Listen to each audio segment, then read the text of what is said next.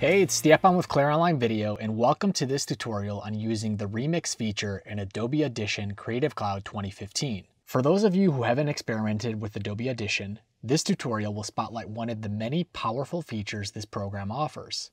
Audition is an audio program that ships with the Creative Cloud suite, and it works amazingly well with Adobe Premiere Pro.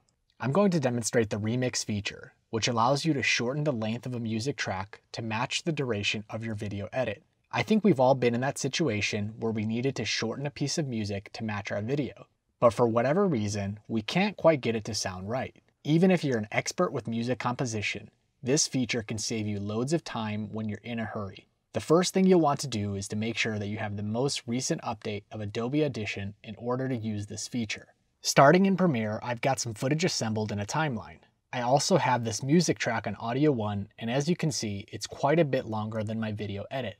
In order to send this project off to Audition, we'll navigate to Edit in the toolbar and then Edit in Adobe Audition and then select Sequence. In the pop-up window here, you'll want to make sure that you're saving your work to the same location as the rest of your project files. The default setting enabled is to use Adobe Dynamic Link to send your video through to Audition. I recommend keeping this on so that you can see how your video matches up with the remixed music in Audition.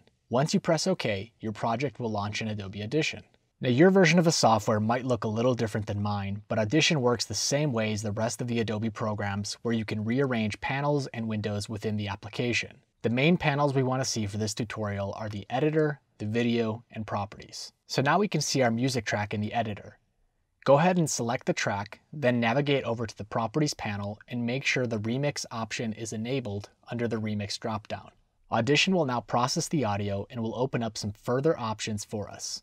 This is where we can begin to edit our music to match the length of our video. Starting with the target duration, here we can actually enter a length of time and Audition will automatically try to edit and match the duration we enter within a range of 5 seconds.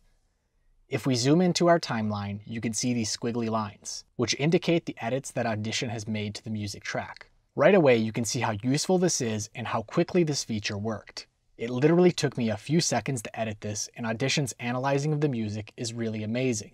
Down in the advanced section, you can customize the music even more. You can enable the stretch to exact duration option, which will edit down your music to match up exactly with your video. This will adjust the tempo of the music, which might not be desired. There are some additional options in the stretch drop-down menu if you want to use that option. We'll disable this for now. The Edit Length slider will increase or decrease the fades and edits that Audition has made. The Feature slider gives you even more control of how you want some of the instruments in your audio track to sound. I recommend adjusting these and then previewing your audio to find the best mix for your project. This is a push and pull effect, but the results are pretty cool and it's really a huge time saver when you need music in a hurry. Give it a try in your next edit. Thanks for watching and be sure to check out my other tutorials here on Streaming Media Producer.